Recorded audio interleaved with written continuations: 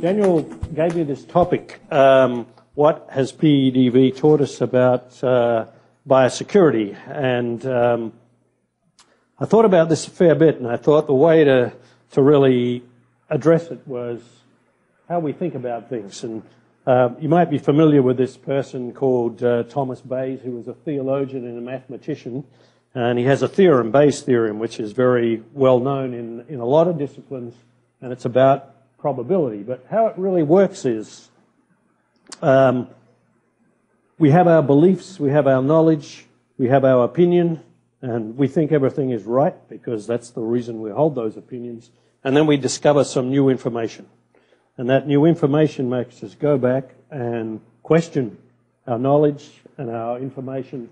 And out the other end, we have a revised probability or a revised opinion. So we're thinking differently because of the new experience. And there's a whole area of statistics called Bayesian statistics that's based on his theorem. So if we put that in the context of biosecurity, so if I say, what has PEDv taught us, that depends on what we already know. So what we knew or what we believed or what we thought about biosecurity, and then we have this new set of experiences as a country and as individual producers, and then what we now know or think about biosecurity, and has it changed? Now, and I'll get to my answer at the end. I won't be speaking about details, but really about how people are perceiving the problem. If we go back to the beginning, what is biosecurity? It's protecting health by avoiding disease. And this is from the FAO definitions. Implementing measures that reduce risk of introduction, spread of disease agents. But what we know about biosecurity and making it happen, even at a national level, at a farm level, is it requires a set of attitudes and behaviours by people who recognise the right way to do things and reduce risk in everything they do. So it's not so much a recipe as a culture and a set of attitudes and behaviours. So a couple of definitions in swine production with what we call external biosecurity, particularly here in the US, and those of you familiar with the PEDv process, it's what we're doing to prevent the introduction of an agent, usually, or a disease to a farm, or bioexclusion or external biosecurity. And there's also within the farm things that we can do that are trying to prevent transmission within a farm. So someone was referring the previous section to things like the cross-fostering, stopping cross-fostering, those types of procedures that we, when there's a high disease risk, we change our behaviours to try and stop transmission. Okay, the next thing about biosecurity is it a science or is it an art? The argument I'd make, there's more art than there is science in biosecurity. And there's reasons for that because it is very hard to research. Most of the time when we're looking at preventing disease introduction, it's not a common event. So it's hard to research things that happen uncommonly, unless, of course, there's no biosecurity and we're moving sick pigs around. Once you take out the obvious risks, which are usually live animals and semen, it gets more difficult to determine how disease can spread around. So when we're looking at how can a disease get into a farm, it's what might happen, all of the things that could go wrong, and there's what does happen and how often. So very often when we're looking at potential for how could PEDv come into this country, there's lots and lots of potential hypotheses. People travelling, animals, illegal movement of animals, illegal movement of animal products, potentially illegal movement of things like vaccine products. We don't know what goes on. So there's a whole lot of potential routes that it's very difficult often to design what does happen. So we know what could happen, but what does happen and how often. And the big problem with it a lot of the time is that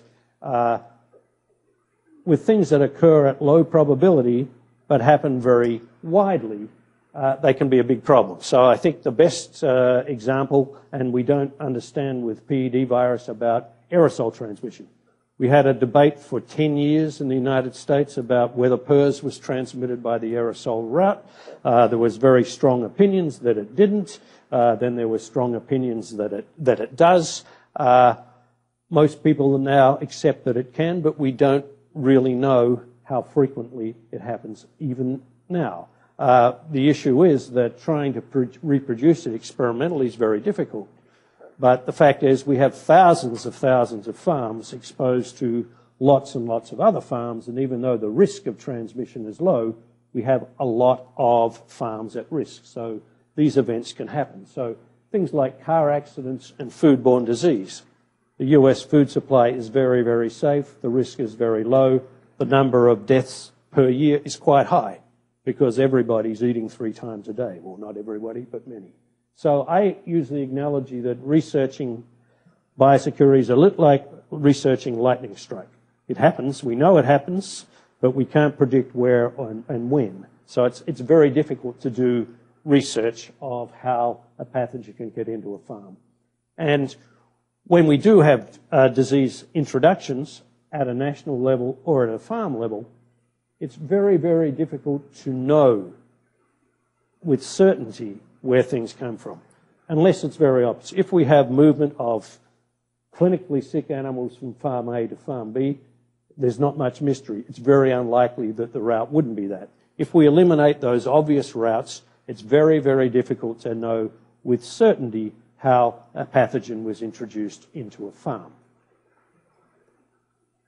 So with biosecurity being a science or art, there's a heavy amount of opinion and a relatively small amount of evidence about our biosecurity practices.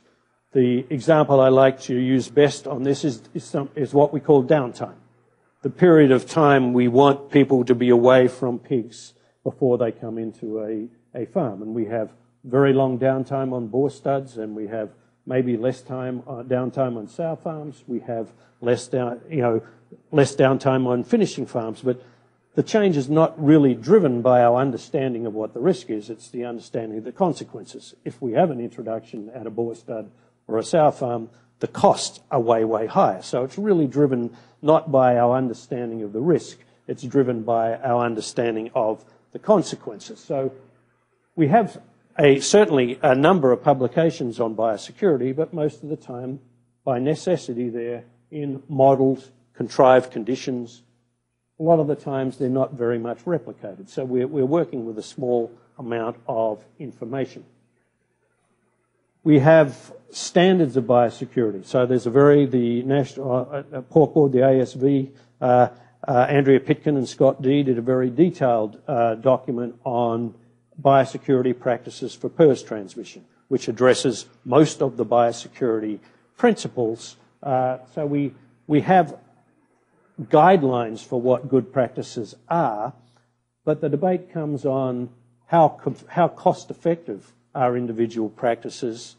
Most of the time we're making a judgment, a compromise between, what would be reduce risk more but comes at a higher cost. So we're always trying a trade-off between the cost of biosecurity, the effectiveness of biosecurity, and there's the big issue of when we have the guidelines and we have best practices, do people follow them? So do people on the farm, do the people follow the rules that we lie down? So it's one thing, we have standards, we know there's compromise, we know there's problems with compliance, and they're all things we try and get our hands around.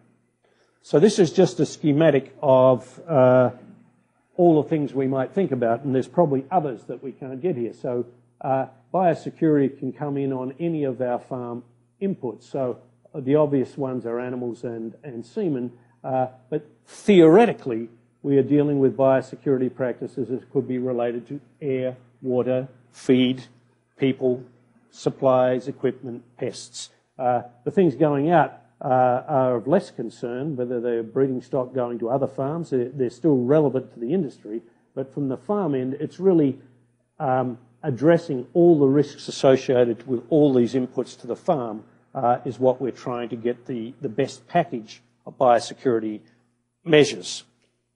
So I want to split here a little bit into thinking at the national level and thinking at the farm level, because the easiest way to prevent risk is to not allow movement. So my country of Australia has not allowed any live pigs into the country since about 1980. They've perhaps paid for it and from a point of view of genetics, but they have maintained good swine health risks. So a lot of important swine diseases aren't there, but they took the decision as a country to say, okay, we're just not letting pigs come into the country because that is the primary route of disease there. So we have restrictions on animals, we have restrictions on products, and we have maybe less restrictions on some of other inputs, vaccines, feed ingredients. If you have trade, you have risk. You know, this is at the national level. So if we're dealing, we know what, we're worried about African swine fever at the moment a lot. We're worried about hog cholera because we don't have that. We weren't worried as much as we should have been about PEDv virus.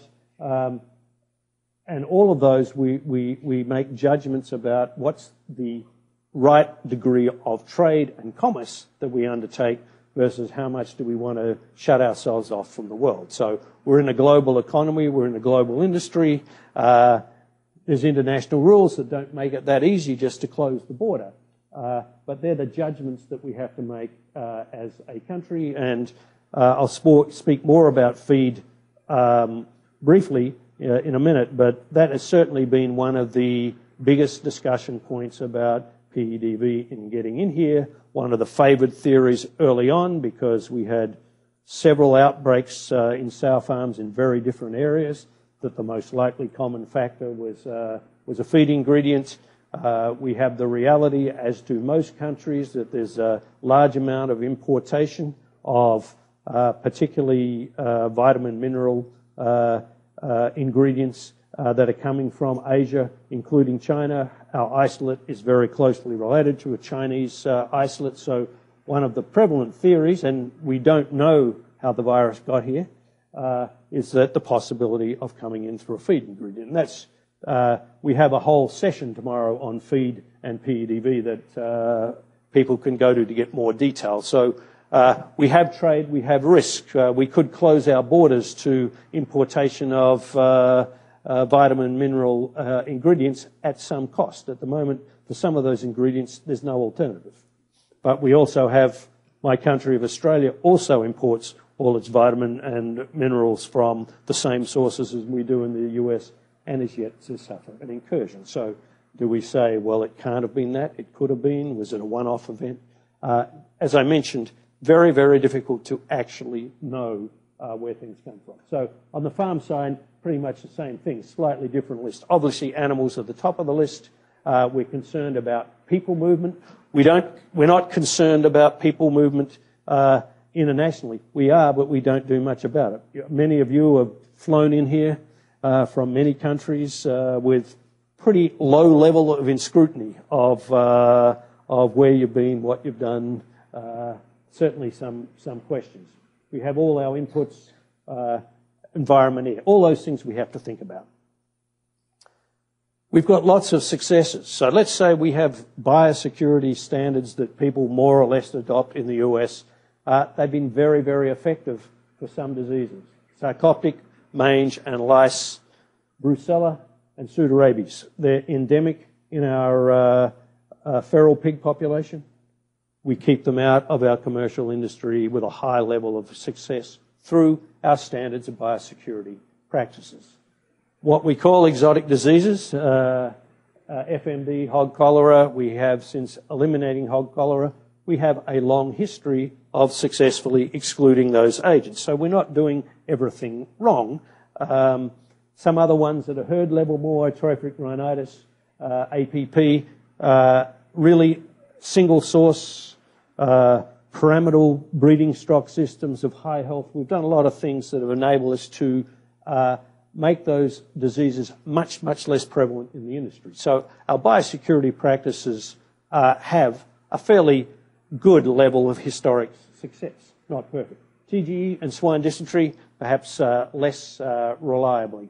On the other hand, there are things that our biosecurity practices have struggled with, and the biggest ones in the US have been PRRS, influenza, mycoplasma, and obviously we'd be adding high pneumonia, I should put on there.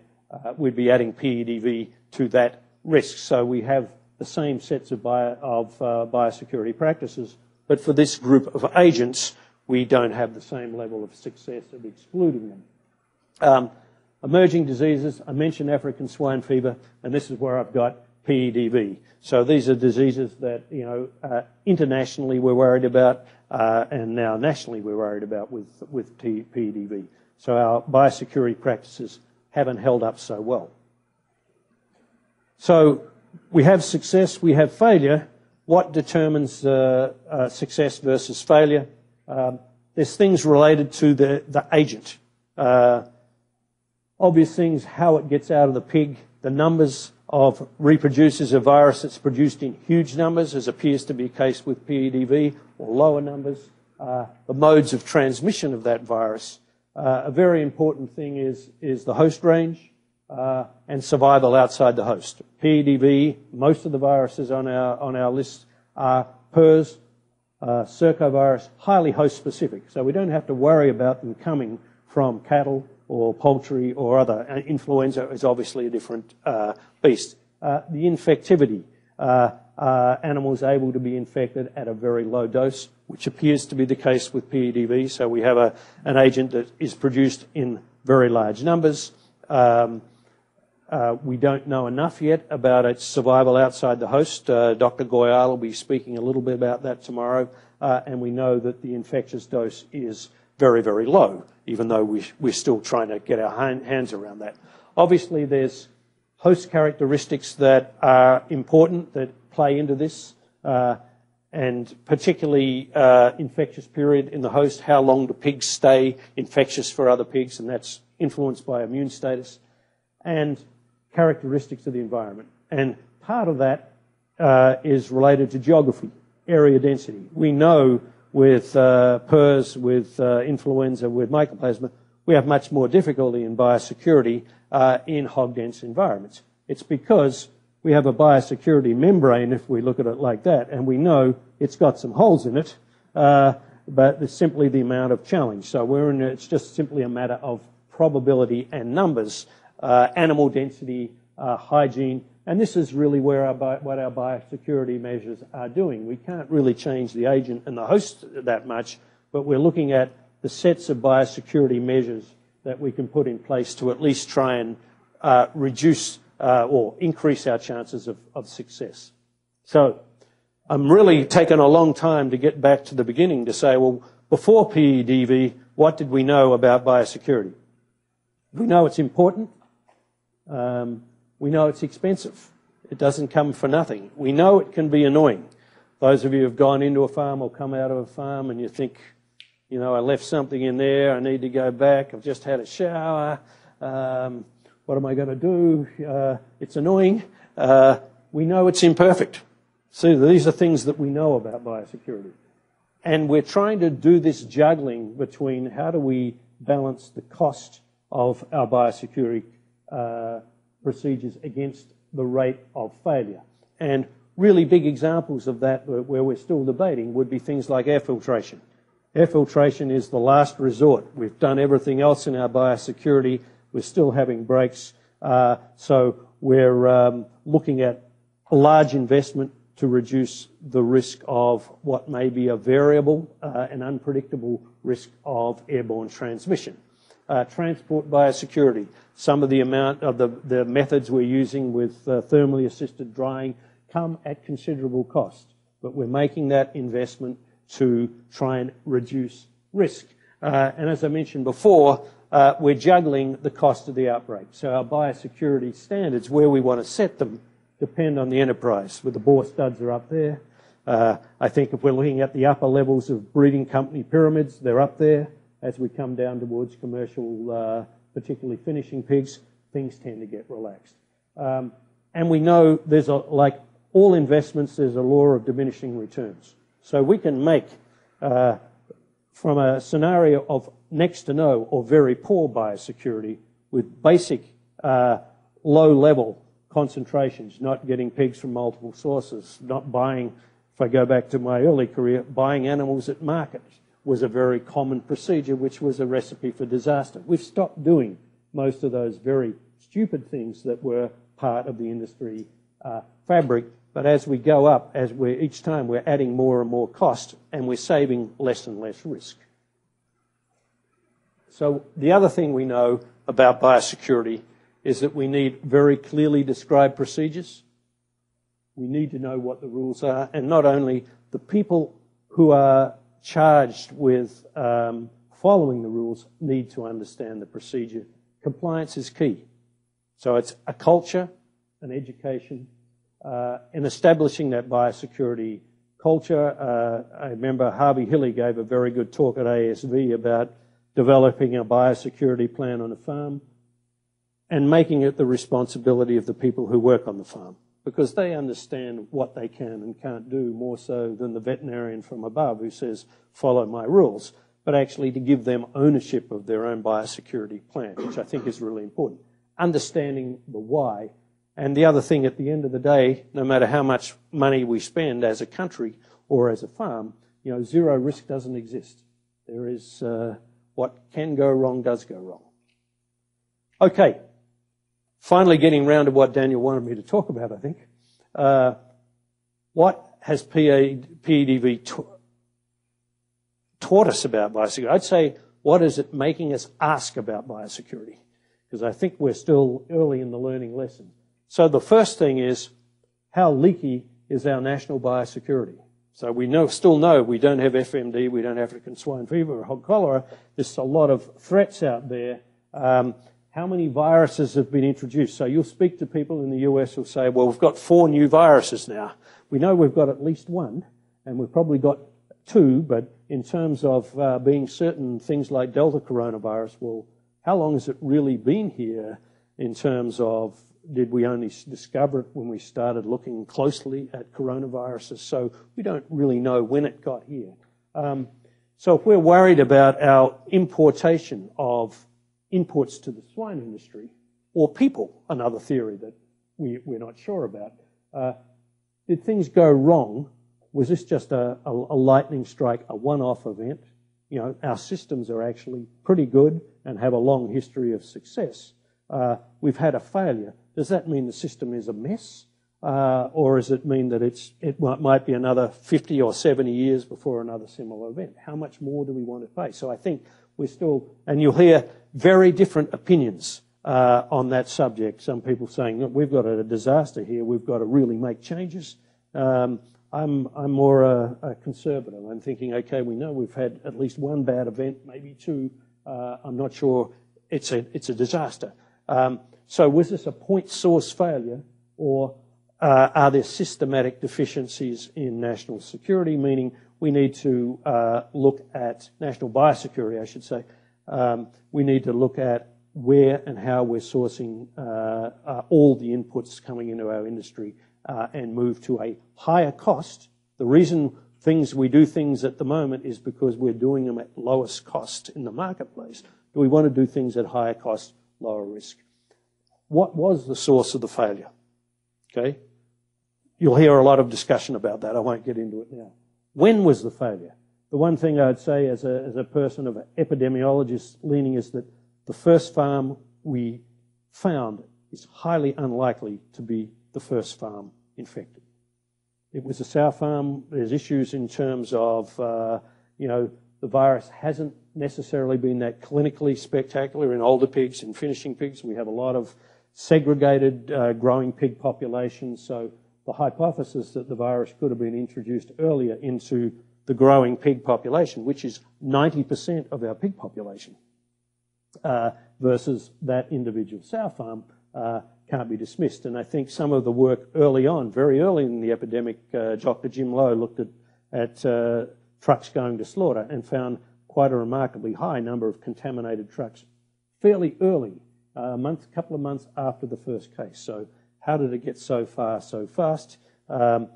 When was the failure? So we don't really know that. What needs to be changed? And I think these are, like I said, I haven't got the answers for you here. You'll hear a lot more information and opinion about these over the next couple of days.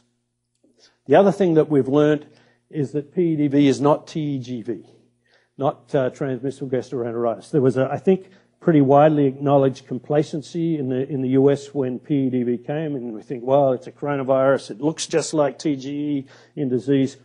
We're really good at managing TGEV outbreaks. We know how to get it off farms. What we've learned is it's not the same virus, even though it's a very similar clinical disease. People would say our current standards are okay with TGE because we've evolved to develop them and live with that. But they're not okay for PEDv, or they haven't been. We know that it's an enormously high virus production and extremely low infectivity. We had a totally naive population, so there's a lot of firewood there for when you start the epidemic. The immune response appears to be quite different, and particularly in terms of the elimination efforts. You'll learn more about that. And just a general relative lack of knowledge. There hasn't been that much research of PED, a lot of information known and a lot of experience. So I think the first thing, one of the things we've learned is we just can't believe that even when the diseases appear clinically similar and the agents are similar, that the epidemiology will be equivalent. One of the biggest questions about biosecurity is in this piece. If we take the pigs and the semen out of the question, viruses come from the host animal and they go to the host animal, but from a point of view of once we take the pig-to-pig contact out of it, the big issue that drives the biosecurity is the stability of the virus outside the host. And again, Dr. Goyal will be talking about that tomorrow. There'll be a lot more information, and we're still trying to understand how stable this virus might be. So things that might influence that from the agent side are the concentration, we've spoken about it, the structural characteristics of the virus. It's an envelope virus. Envelope usually means that the viruses are much more susceptible to disinfectants, not necessarily to thermal processing. The strain characteristics, we know for some viruses that their survival characteristics can be quite different between different strains of the same virus. And what it's in is over here, the material that it's in, and does the virus aggregate? So there'll be a lot of things that physically influence survival. On the environment side, the ones that we know for all viruses really matter. Temperature, relative humidity, water activity, pH, presence of organic matter,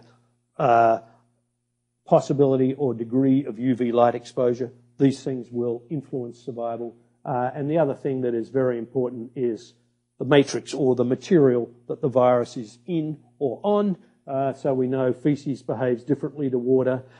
We're trying to understand what it might mean for feed and fomites or just inanimate systems. So we have a lot to learn yet about the virus, but until we know more about this characteristic of survival, it's hard to answer the question of how much do we need to change the rules, or where are the true risks lying.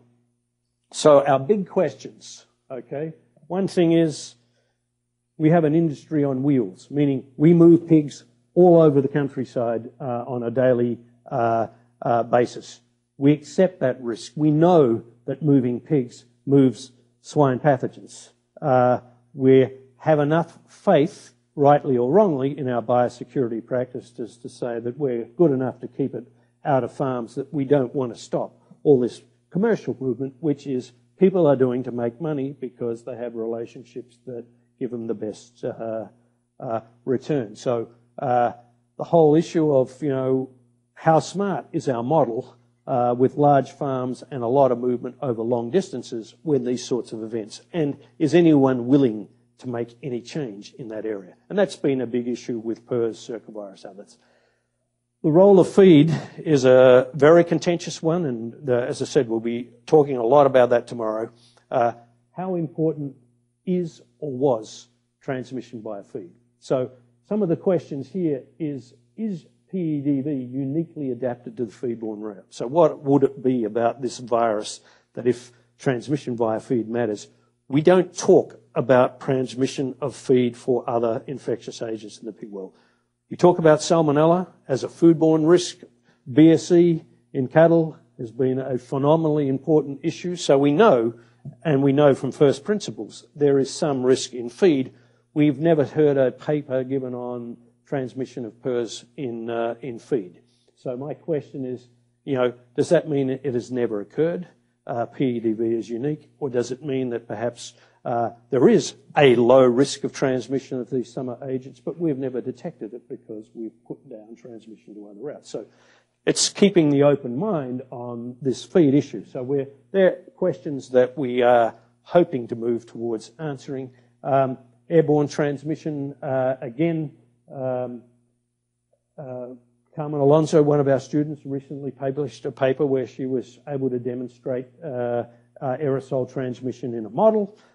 We have some, through Dane Godey's work, actually in the same paper, detection of PCR positive air samples quite some distance. I think it was several miles from an infected farm. So we can say logistically the virus can be spread. It can be transmitted by aerosol. There's just recently a paper from Japan showing that at least a PEDv strain was able to replicate in alveolar macrophages. Does that matter or not? We didn't know that about the virus before. So again, all of these things are in the can happen thing, but we're trying to work out, does it happen? How much does it happen?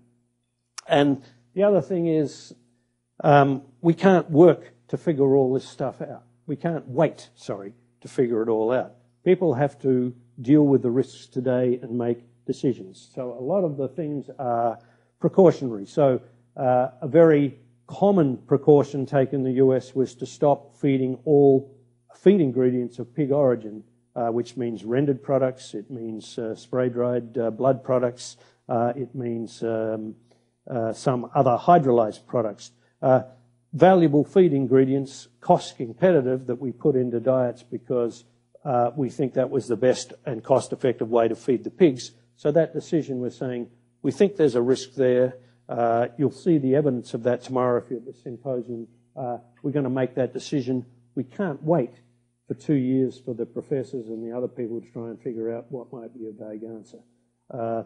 So we have this balance between having to make the risk of the biosecurity decisions versus waiting to know more. Obviously, as I said, we have pretty well-defined best practices. So the more we can get people in the industry understanding those practices, complying them, particularly with things that can be done at low cost. I think it's a different thing to ask people to figure out the nutritional program versus not walk back through the shower. So this is my summary. I think PEDv has taught us nothing about biosecurity. All the issues of biosecurity, what it does, how it works, we already knew that.